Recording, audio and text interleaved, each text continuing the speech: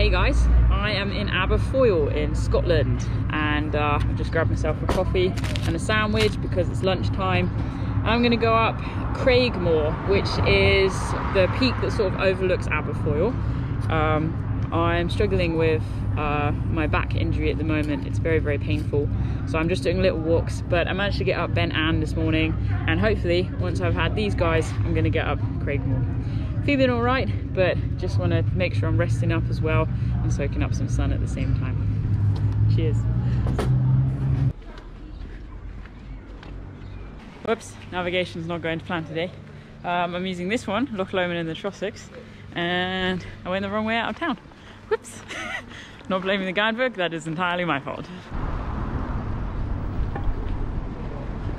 Alright, let's try this again. I think we're up here. Here we go. Kind of makes sense because Craigmore's over there. Pretty excited about this. There's clouds moving in, but they're very high, so we should be good. It's a very busy place, Aberfoyle. Loads of motorbikes.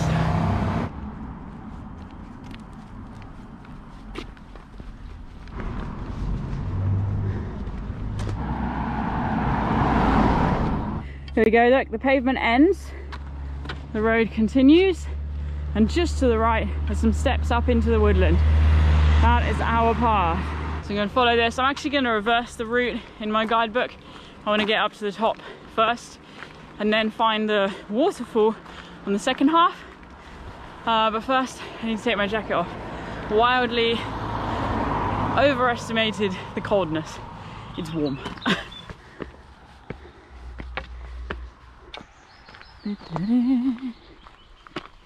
Look at this.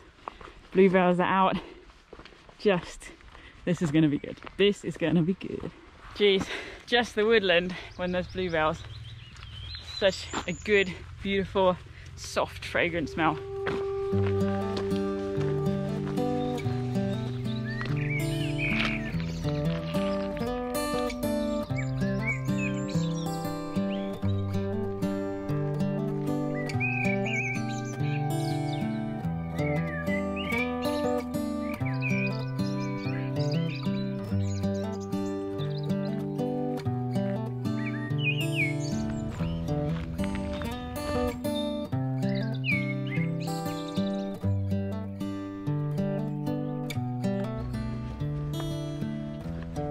Well, I'm pretty sure I need to go that way.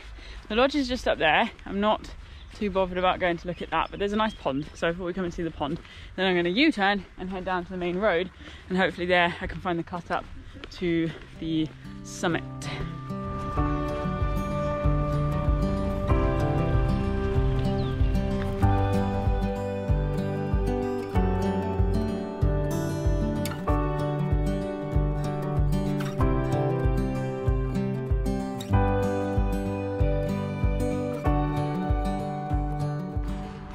Try not to get run over. I think we can manage that.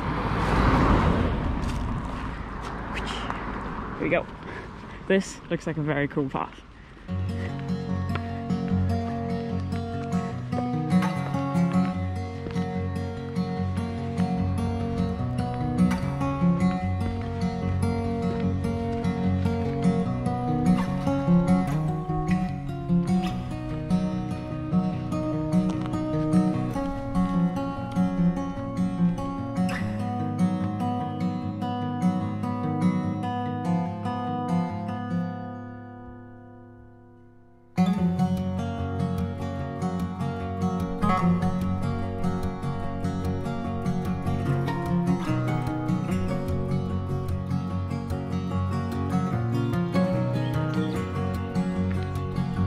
That is an amazing tree. In fact, all of these are. Almost looks like sessile oak. I don't know if you get that up here.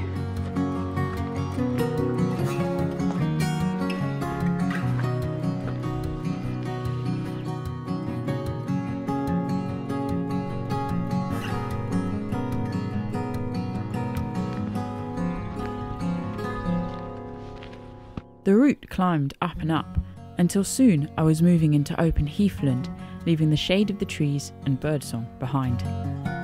Every direction I looked proved to be stunning, coloured lands filling the horizon, and down at my feet, life abundant and colour plentiful.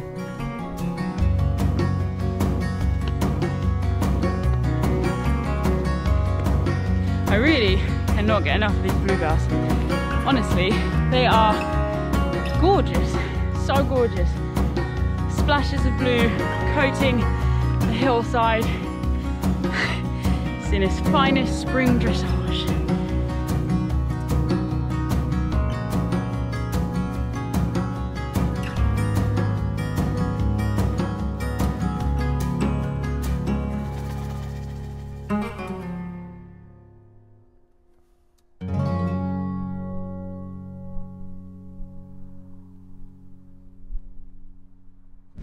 Almost got this dike here. I wonder if this is part of the disused tramway.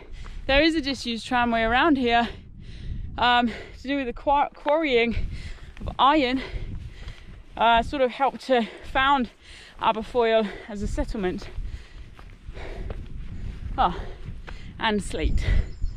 The slate quarries on Craigmore operated from the 1820s to the 1950s and were heavily used during their operational years to provide slate for roofing in the railways and building materials for central Scotland. Nowadays, though, Aberfoyle is supported mainly by forestry, tourism and other industry. To reach the summit then, I basically can either cut straight up or do what I'm doing, which is follow this little disused tramway line, footpath thing. And there we go. Then pick up this little track here.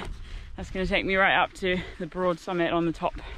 Up until this point, the walking had been relatively mellow, and even though this was one of the steepest climbs up to the summit, it was still pretty steady. This leads me to suggest that if you're new to hill walking and keen to get out, then this circular walk over Craigmore is a great place to start. Beautiful, beautiful landscape here.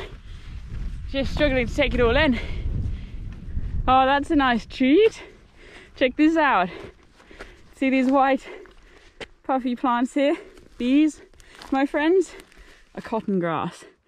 One of my all-time favourite alpine plants. Love them. Cotton grass can be found year-round, blowing in the breeze on heath and moorlands. It's a fascinating plant that historically has been used to stuff pillows and dress wounds, and therefore, despite being so little and cute, it's played a foundational role in the development of civilization. Wow, this is going to be so worth the climb. Spectacular views already. Let's keep it moving.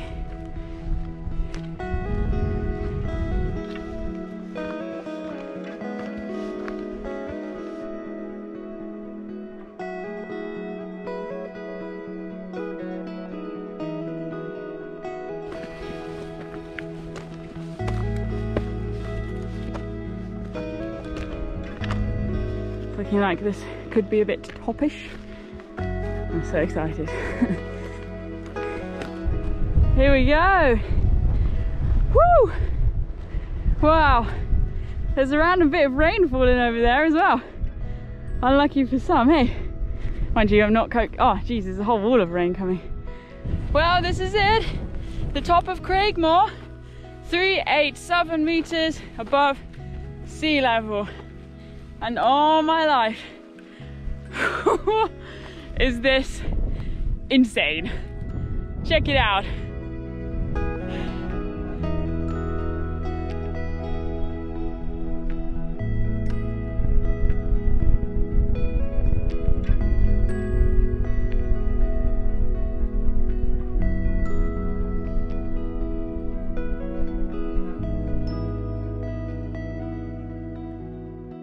Alright, well that's the summit, and I can see a wall of cloud behind me.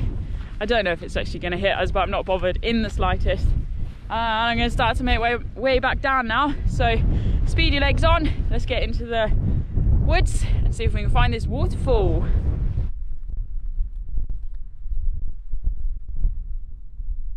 The sight from the summit paths was phenomenal, showcasing that it isn't always the tallest mountains that offer the greatest view. Loch Ben Lomond, the Arrochar Alps and the Scottish lowlands all played equal role in the beauty of the scene. A little bit further, I was soon passing bilberry bushes in full bloom, their little paper-thin pink-red flowers bursting from the branches, hinting at a great berry season to come. Here we are, road, crossing over into the woods.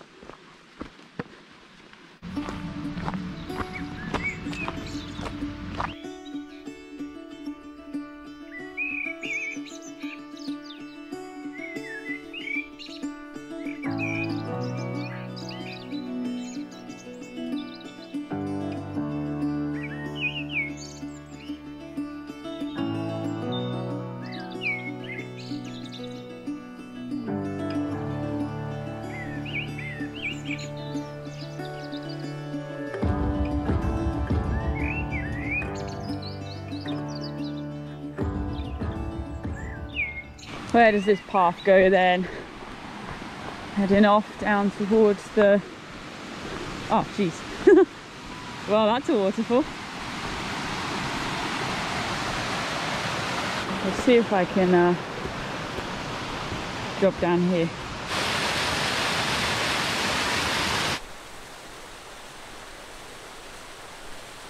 Well, that's the top of the waterfall.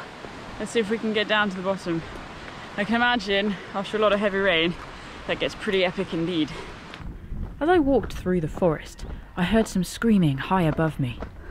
For a moment, I panicked, only a little later to realise that what I was hearing was Go Ape, an assault course high up in the trees, with people on zip lines whizzing past. It was highly entertaining to watch and put a great smile on my face. That looks so fun. Oh, might have to try that. Here we go, down to the waterfall. Let's see what we can see. Oh wow, that's cool. This was Little Fawn Waterfall, a wonderful gem hidden away in the Aberfoyle Forest and Queen Elizabeth Forest Park. With the recent dry weather, it proved to be a peaceful spot, and yet in the winter, it bursts with raw power. Well, I'm in the woods. We've got the stream bubbling on past. We've got to see the waterfall. We got right up to the top of the crag. It has been a really good afternoon. Even got a soya latte. Very happy. So I'm heading back to Aberfoyle now. Gonna call it a day. But yeah, I'm feeling all right. I'm feeling tired. I'm feeling quite emotional because the pain is starting to get to me now. But I'm feeling so humbled and grateful by this beautiful part of the world. And it really goes to show that you don't have to walk tens of hundreds of thousands of miles to get to see stunning views and experience just awe-inspiring landscapes.